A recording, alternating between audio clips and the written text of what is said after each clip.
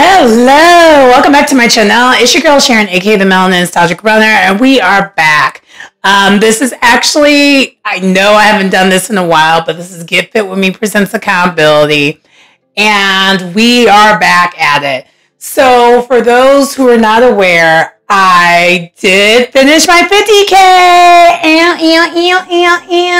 and I will present a picture of what the medal looks like.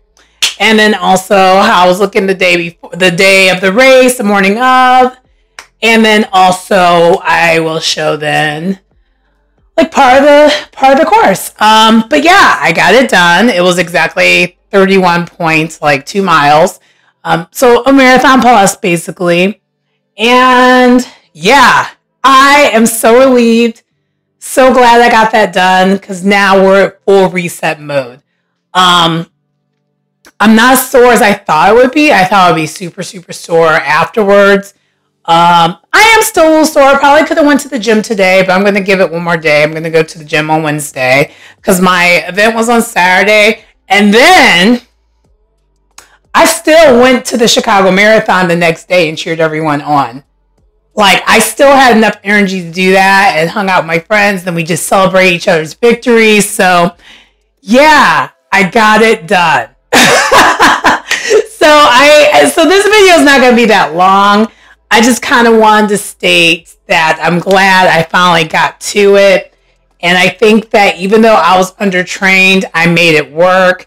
And some of the things I did this year, even though I couldn't run as much as I wanted to, was I cycled more, which was very, very important for like the pounding, so that my knees weren't bothering me. So I had no issues with the knees, like pretty much the whole entire time. I lied.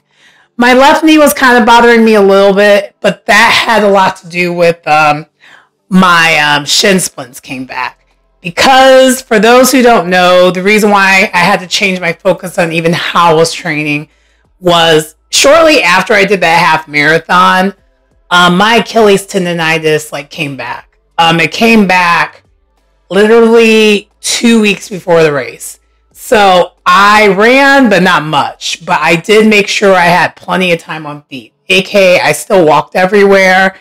I'm glad I got like a 10-mile walk in at one point in time during my training this year. So I knew if worse came to worse, I could try to run the first 21 miles and then walk the rest of it, or just do a good walk run and it'll get done. And pretty much that's what I did. I met someone on the course. I'm a new friend who lives in the burbs, and we linked up and tackled it together. She was undertrained too, and so we got it done. It was amazing. I actually did cry at the finish line because I really didn't want to do the race. I mean, for those who've been following my channel and following me talking about this race, I was dreading it. I just wanted it to be over with. And now that we're on the other side, I can now focus on getting my weight under control and get back to running shorter distances and getting my speed back. So, yeah. So we're good here. So tomorrow we're going back to a basic training plan. And let me kind of go over what we're looking at. So after pretty much now, or really after this whole thing, I am going to be going into the gym for the rest of the month of October. This week's 4 times a week, and then all the other times will be 5 times a week. So it's going to be 5 times a week at the gym. And but the most I'm going to be running that I have them running is probably 4 miles. We're going to just really, really focus on shorter distances and also add more cardio.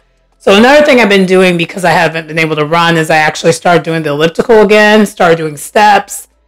Yeah, I found a whole bunch of other things to do to make it work because, I don't want to injure myself more. And I know I just need to lose some of the weight. And then possibly I'm trying to avoid it. If things don't get better, I might have to actually go to PT. I don't really want to. I have the script, so I could. But REO from like my MRI and everything else. I really don't want to go there. But yeah, but anyway, I just wanted to let y'all know I finally got it done. So, and honestly, me making these videos, no matter how many people view them, it has helped me. It's helped me stay on top of things and it's keeping me motivated. So, but that's pretty much all I have when it comes to this video. Please like, comment, subscribe to the channel if you get anything out of the content. I will start having more of these again, but it's going to be a little bit more intentional, more based on strength training, more based on some of the other things I do. And I do want to kind of start on a ground zero to kind of highlight me losing weight. Because right now, I'm not where I want to be. I've maintained pretty much this whole entire summer. But it's a higher weight that I'm maintaining. I want to get back down to where I, feel better. So anyway, please like, comment, subscribe to the channel if you get anything out of the content. It's your girl Sharon, aka the Melanin Nostalgic Runner, and I will see you next time. Bye.